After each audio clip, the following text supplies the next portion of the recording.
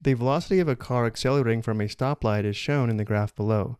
Use the graph to determine an estimate of the distance traveled during the first 30 seconds of driving. Use 3 midpoint approximating rectangles to get the most accurate approximation possible. Let's first mark out the interval from 0 to 30 seconds.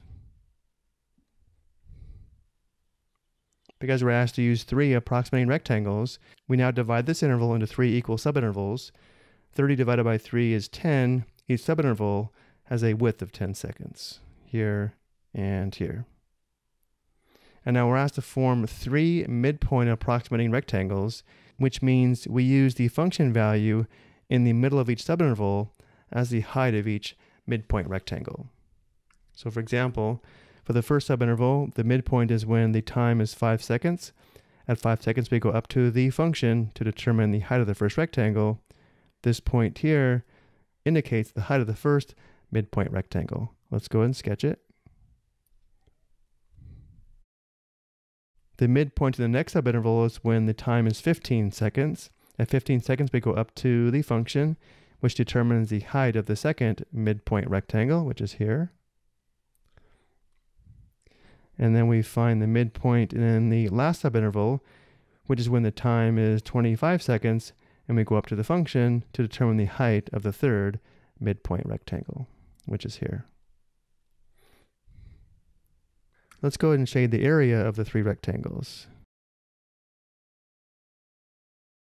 The area of these 3 rectangles represents the estimate for the distance traveled during the first 30 seconds. Notice how we have the velocity along the vertical axis and time along the horizontal axis.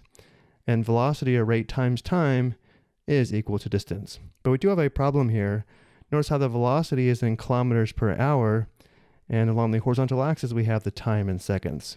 So before we find the area, we do have to have common units of time, which means to find the width of each subinterval in hours, not seconds, we'll have to convert 10 seconds to hours. Notice each subinterval has a width of 10 seconds. So again, we want to know 10 seconds is equal to what fraction of an hour? To do the conversion, we'll write 10 seconds as a fraction with a denominator of 1, and then we'll convert seconds to minutes by multiplying by the unit fraction 1 minute over 60 seconds. Notice seconds simplify out. Then we'll convert minutes to hours by multiplying by the unit fraction 1 hour divided by 60 minutes.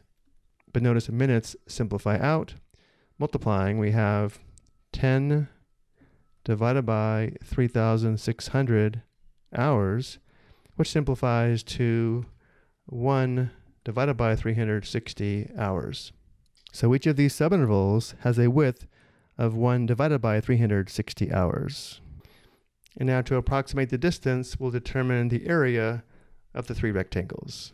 So the distance traveled during the first 30 seconds is approximately equal to, again, the area of the 3 rectangles, where again the width must be expressed as 1 divided by 360 hours, and therefore the area of the first rectangle is going to be 1 divided by 360 for the width, and the height we have to approximate, let's say the height is approximately 12.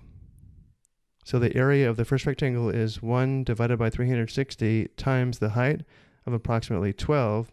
Now because all the widths are 1 divided by 360, we'll just multiply the width by the sum of the heights. So plus the area of the second rectangle is the width of 1 divided by 360 times the height, which again we have to approximate. This would be 75, so let's say 82. Notice if we distribute, we do have the width times the height. And then for the third rectangle, we have the width of 1 divided by 360 times the height, which we can see is 150. And now we simplify. We have 1 divided by 360 times the sum in the parentheses, which is 244. Multiplying, we have 244 divided by 360, which simplifies to 61/90ths, which is a decimal approximation, is 0.6778. And because the velocity is in kilometers per hour and the time is in hours, this distance is in kilometers. So again, the estimate for the distance traveled during the first 30 seconds is 61/90ths of a kilometer, or approximately 0.6778 kilometers. So the trickiest part about this problem is making sure that we do have common units. In this case, our time must be in hours in order to get an estimate for the distance traveled. I hope you found this helpful.